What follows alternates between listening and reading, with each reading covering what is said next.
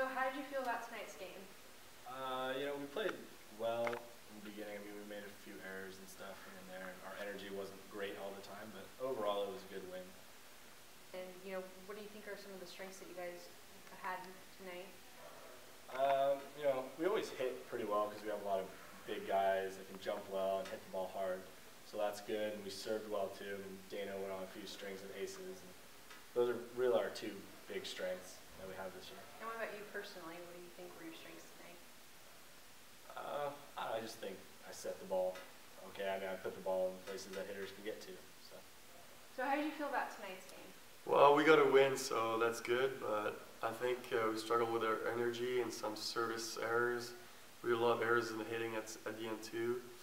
And I think we got a win, so that's good, but we got to improve a little bit more. So what kind of things do you guys want to improve on before the next game? Our service, for sure. Our defense, we need to get a bit more defense, and I think that's it. We got to pick up our energy and get fired up every time, and be fine.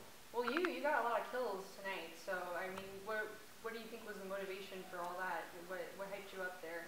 For me, it was because it was my first game starting. I got back from an ankle injury, so it was hard to come back. I played a little bit in BYU, subbed in, and this time I started, so I was kind of fired up to play my first game right now. So. Yeah, you played pretty much the entire game, right? Wow. Yeah. Well, we were just talking about serving, so tell us about the serving streak that you had this evening.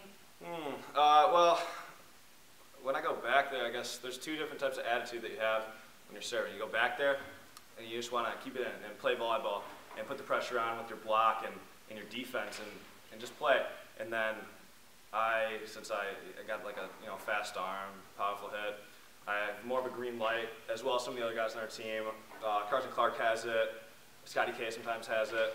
And the green light to go and hit the ball hard and try to put the pressure on them in that way and get them in trouble and serve receive and get them out of system and get aces as well. So. Now, some of the other players were talking about the energy among you guys as a team. Now, do you think that's part of, us as a crowd, as UCI students, that there's not enough people there, or is there something you like to see in the next game on Friday, from us as the crowd? Well, as Dan said in the last video, louder is better, and more is better as well. So I always encourage more people, but it does help a lot when there are fans. You got something extra to play for when they're there, and but ultimately it comes down to what we're doing, what fire we're going to bring, and we can't really focus on the external.